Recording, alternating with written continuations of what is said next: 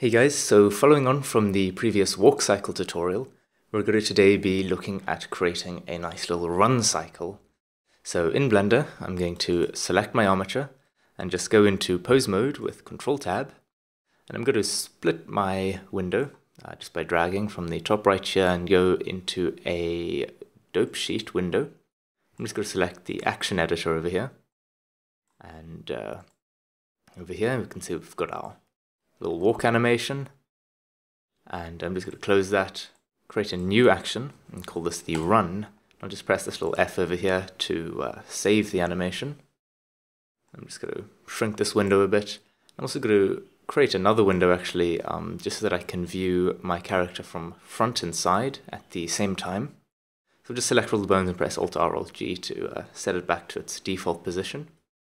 And like I did in the walk cycle, I'm just going to hide the arms and the hat as well. So I'll just select those bones and press H, and in edit mode on the mesh, I'll press Z to go into wireframe mode, C to bring up this nice selection tool, and just select the arms, and I'll select the hat as well.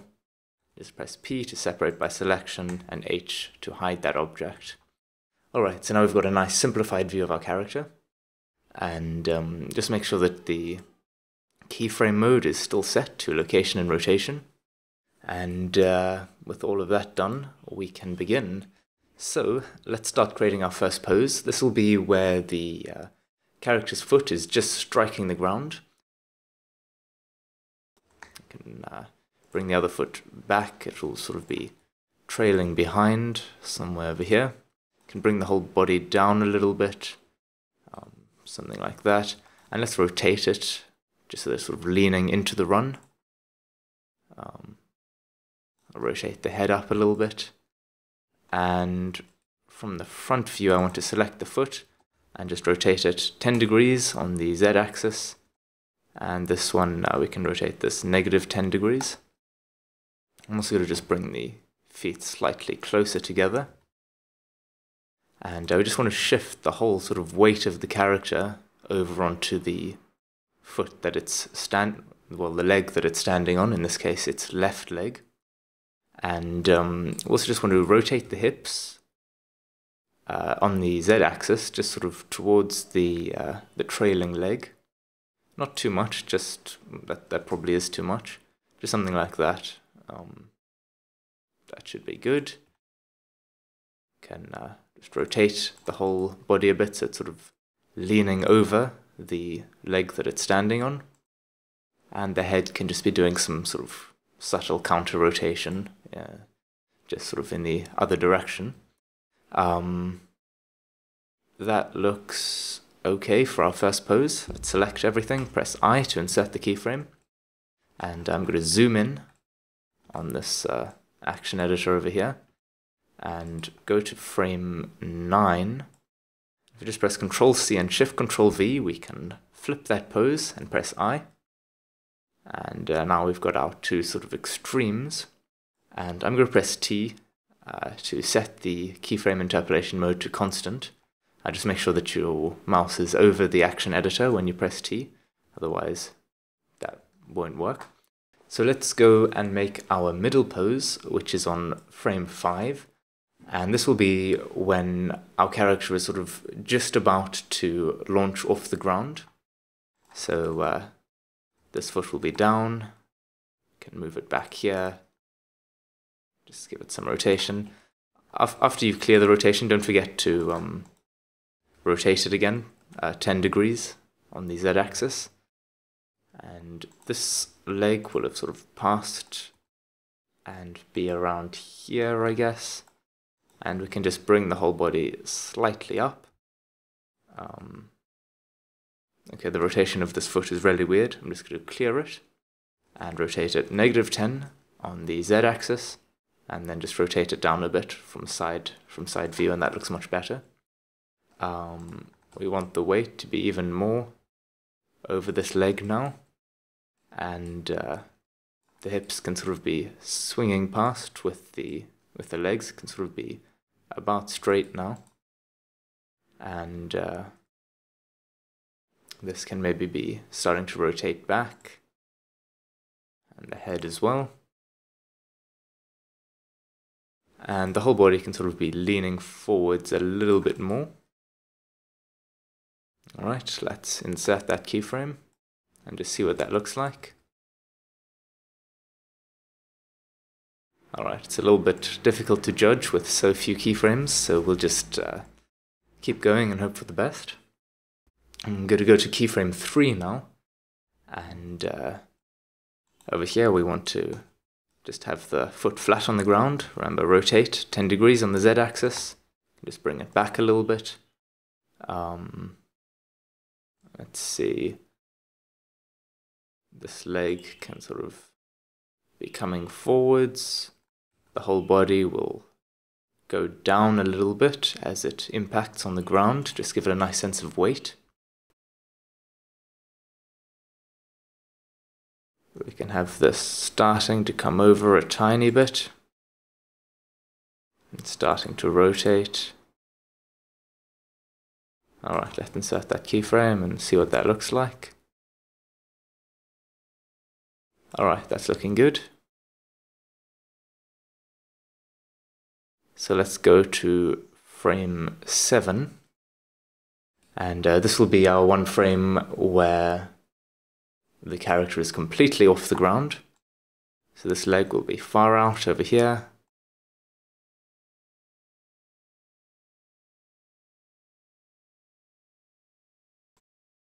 This leg will be also in the air, trailing behind, something like that.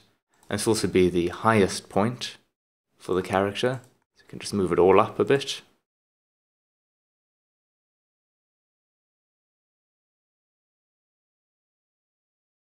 And just rotate it even more forwards, perhaps. And I can start to come back now. I think I might have rotated it too far forwards.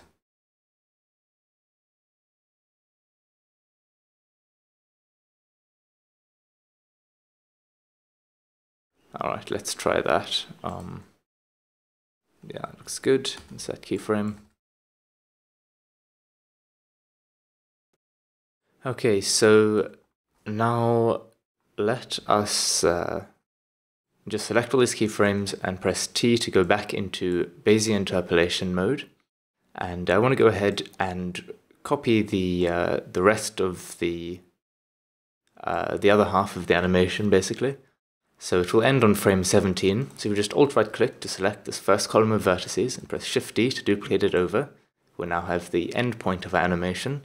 And now we just need to go through each of these and press Ctrl-C and Shift-Ctrl-V to paste the flipped pose.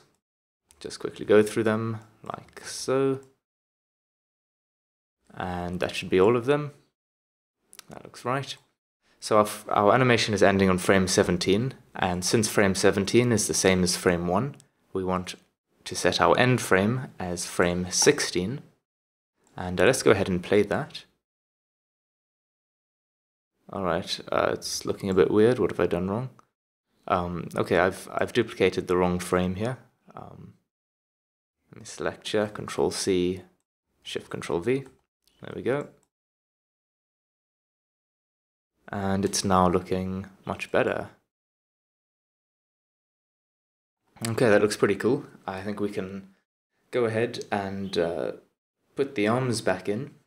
So Alt-A to stop the animation playing, Alt-H to unhide everything, and I'll select the arms object, and then Shift right click to select the main body. Just press Ctrl-J to join it back on. And over here I'll press Alt-H in pose mode to bring the arms back. And I actually just want to work on one arm to start with, so let me just hide all of these other bones. And in fact, I'm going to hide this arm as well. And I'll hide the hat again, it's terribly distracting. Alright. So now we are simply working with the left arm. Let's go to frame 1 and let's start off by making this hand into a fist, just like so. Double tap R for trackball rotation, and let's insert a keyframe on that, and we can now just hide these finger bones. We won't be working with those anymore. And from the front we can just bring the arm just a little bit closer to the side, and we can just swing it back. Something like that looks good. Insert the keyframe. Let's go ahead to frame 9, which is where we want our arm to be at its most forward. And swing it like this. Swing it up from the front, maybe just rotate it like that.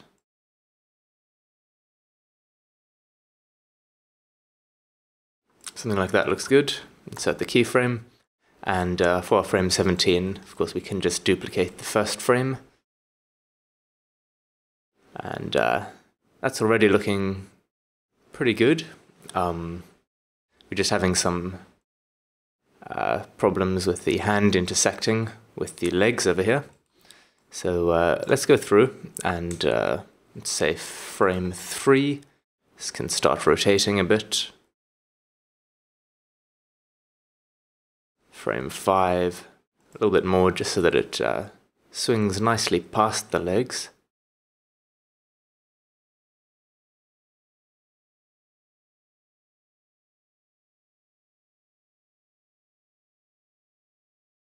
Alright, that's looking better.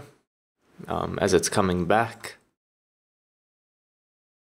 Hold on, let's just see. Over here, I'd like the hand to still be sort of swinging back. And over here, still swinging back. And then only on this last frame does it actually swing forwards.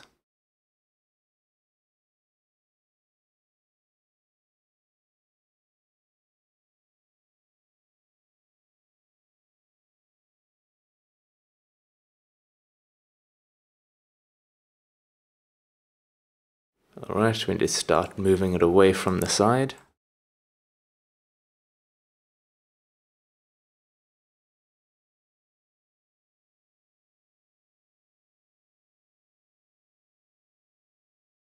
Let's see how that looks.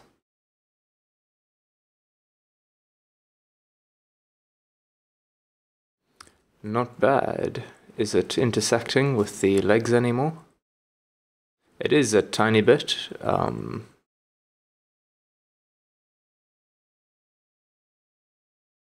Just gonna have to try fix that.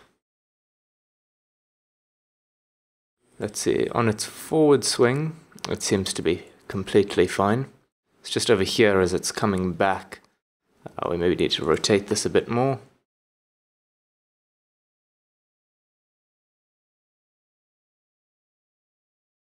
Alright, let's have a look there. That seems to have fixed the problem. Alright, so we need to copy this over onto the other arm. So let's pause the animation and press Alt-H to bring our bones back. And in object mode, Alt-H to bring the mesh back. And just Control-J again to join it back on. I'm going to press Alt-R, Alt-G to clear the rotation. And I'm just going to select all of these and hide them. We just want to work with the arm bones for the moment. So we're just going to go through every keyframe that we've set, and we'll select the side that we've animated, press Ctrl-C, then Shift-Ctrl-V to copy it over onto the other side, and then select all the bones with A and press I to insert the keyframe. So I'm just going to try get through this as quickly as possible. And once we've got this, the arms will sort of be swinging simultaneously, but then we can just simply offset them so that the one starts halfway through, and then we'll save having to animate the other side separately. I'm not sure if that made any sense. We'll see what I mean in a moment. I've just about finished here. Alright, that's the last one. So they should be swinging in tandem now, and they are. So that, that looks quite funny actually. But alright, let us hide the left side, his left side, and we want to offset this now. So if we go to the center frame, which is 9, and just select all these keyframes and just drag it so that the last frame becomes the center frame. So you can see it's now offset correctly. So now at frame 1, we need to drag the rest of these over onto the other side. And you can see this frame, these two frames are the same. So we can overlap those. And now we're just missing our last frame, frame 17. So we'll just Alt-right click this first column of keyframes, Shift-D, and duplicate it over there. And there we go. Let's unhide the rest of the bones. And I'm just going to hide them all together so we can have a look at our lovely run cycle. I'd say that looks pretty cool. Alright, so I hope you've managed to follow along and learn something about animating run cycles. If you have any questions or any suggestions for future videos, just leave a comment and I will see what I can do. Yeah, hope you enjoyed. Thanks for watching. See you next time. Cheers.